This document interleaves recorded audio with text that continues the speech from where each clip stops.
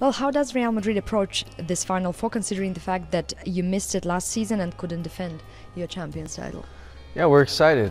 This is what we come here to play for. To play hard during the regular season, to be able to have a chance to go to the Final Four. Last year we just couldn't quite get there, but we're back this year. Very excited to be there, and we're going to go and do everything we can to win it. And does the fact that Fenerbahce prevented Madrid from reaching the Final Four last season gives you and the team some extra motivation ahead of these semi-finals?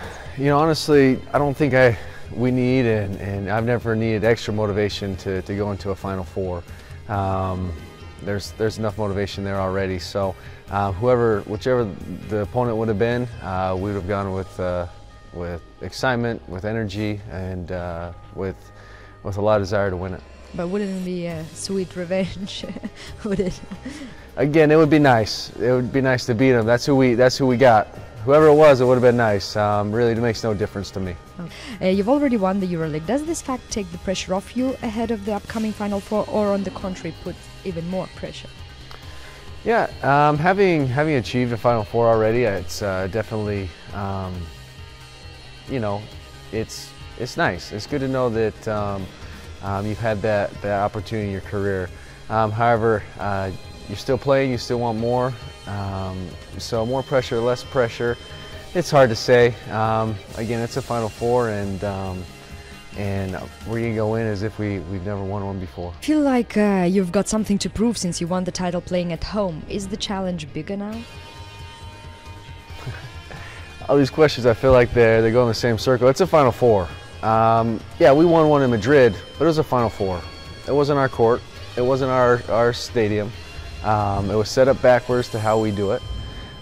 We've been to in Milan, in London, and now we're going to go to one in Istanbul.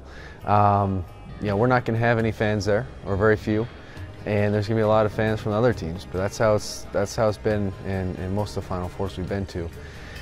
So going there, we just got to go and play hard. Again, it's a Final Four. There's not much more story than that.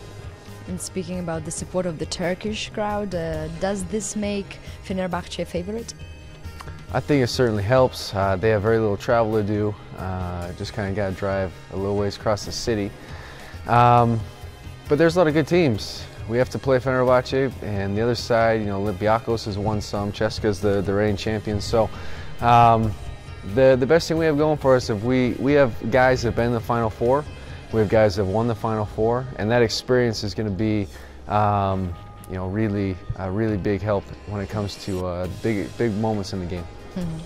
And you're a different team now as compared to the one that won the title 2 years ago. Do you believe that now the side that have been at the top throughout the regular season is better than that of 2 years ago? Oh, it's hard to compare teams. Every team has its strengths and weaknesses.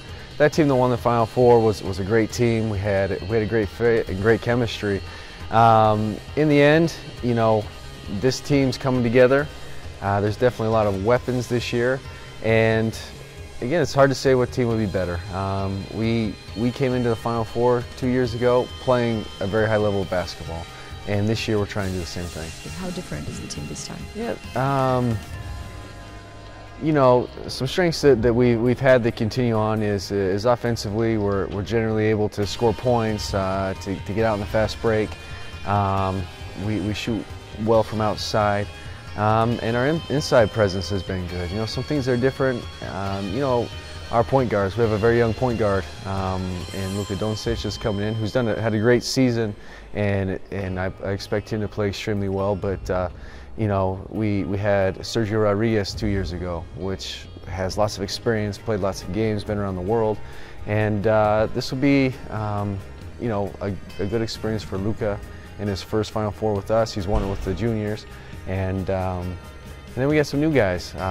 Randolph, but he was there last year. We got Dante, who's been in a couple of Final Fours before. So a lot of strengths, and I think we'll go in and do just fine. You've just mentioned Luka Doncic. What do you think about the guy? Have you ever seen a player who would perform at such a high level at such a young age? No, and that's because there aren't a lot. He's doing something very special at his age.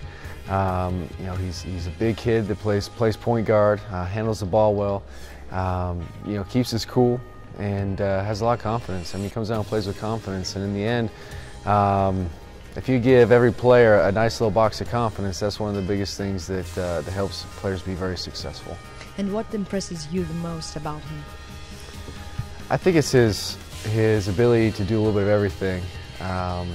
He's such a, again, I keep saying big kid, you know, he's 6'9" point guard, which are very rare.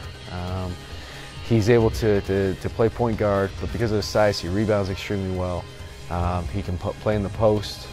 He can pass the ball and set guys up. And one of the great surprises this year has been how well he shot the ball. He's made some very, you know, some very big shots for us down the stretch.